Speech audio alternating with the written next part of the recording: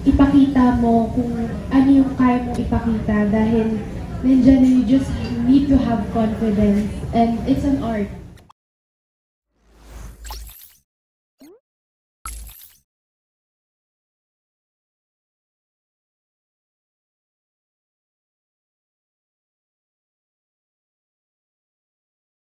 My character here in the series is isang anak na nawala sa pagmamahal ng magulang.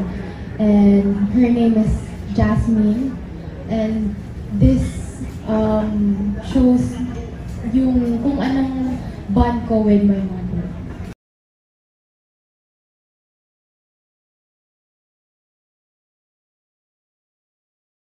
For me, until now, it's never easy to show your body. Kanina nung pinapakita dyan yung frontal ko, lahat nahihiya pa rin talaga ako. Parang hindi ako prepared, hindi ako ready na ganito yung ginagawa ko. But with the help of Direct, pag nasa shoot na, talagang prepare mental health and laging sinasabi sa akin ni Direct, anak, ipakita mo kung ano yung kaya mong ipakita dahil nandiyan you just need to have confidence and it's an art.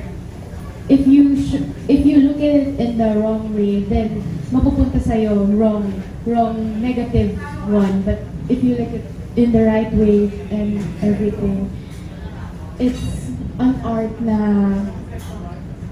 binibigyan natin ng color yung mag-script.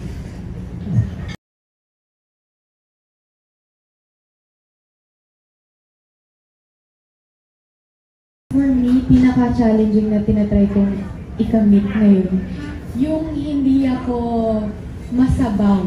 Yung lagi kasi ako nakatulala.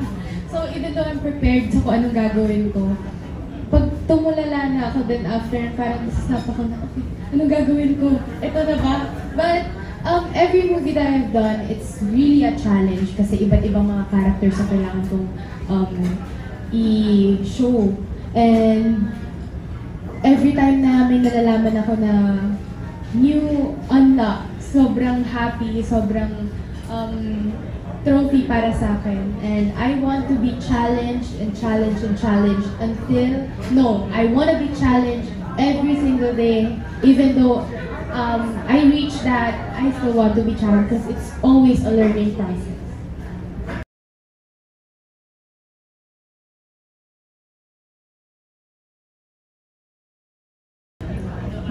The crying scenes with my mother, Jamila Obispo. Ramdam na ramdam ko yung every line na sinasabi ko dun sa iyak scenes namin. But after hitting those emotions and talagang napakita namin sa camera yung scene na very deep, very emotional. It's a happiness.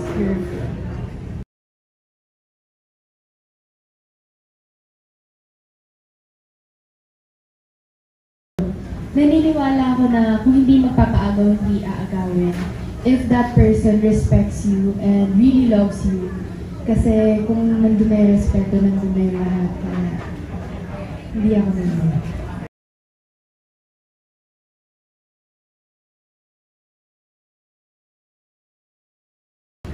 Both. Kasi kapag ikaw yung mga agaw, andun yung guiltiness and also the people you hurt. Pag ikaw naman yung maagawan, ang sakit sa pusong maagawan. Kaya, both.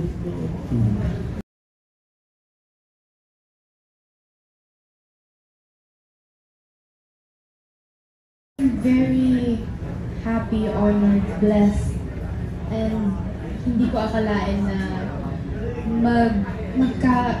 mas-stay ako from the start until here. Puro yung mga movies na ginagawa ko. And overjoyfulness and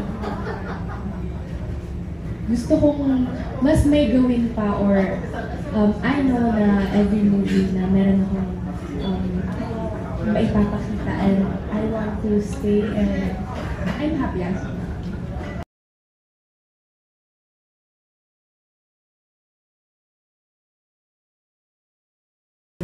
Bonding relationship, and bawat tao sa set.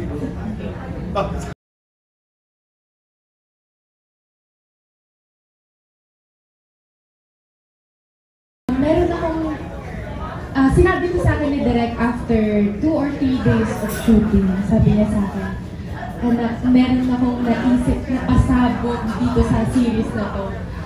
And nung nakwento sa akin ni Direk, sa lahat ng movie and sa lahat ng nagawa kong project, eto pa lang yung pinaka-first time na nagagawin ni Angeli, kaya abangan niyo yung series, guys. Promise, hindi ko kayo nila.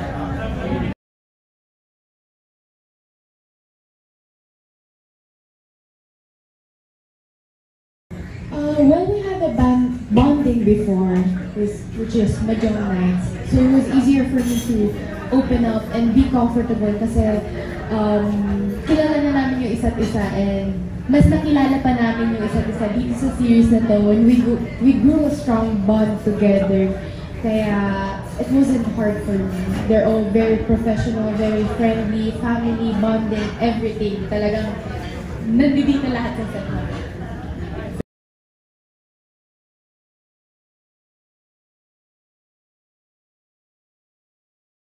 My mom, well, she's healthy and she's living her happy life, but siguro hindi ko pa kaya, and I think I'll never be prepared na pag inagaw siya sa akin, or you know what I'm saying. Pero wag na, I want her to give the bestest of her life, to give back all the things she has done for me. Kaya, family.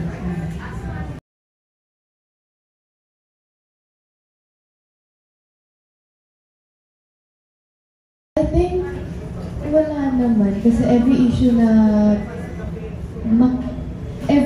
na manaranasan namin ng mom ko, it's a challenge, and for family, kapag may issue, at the end of the day, dun kayo mas nagiging bond, mas nagiging deep yung connection. So anything, I know we can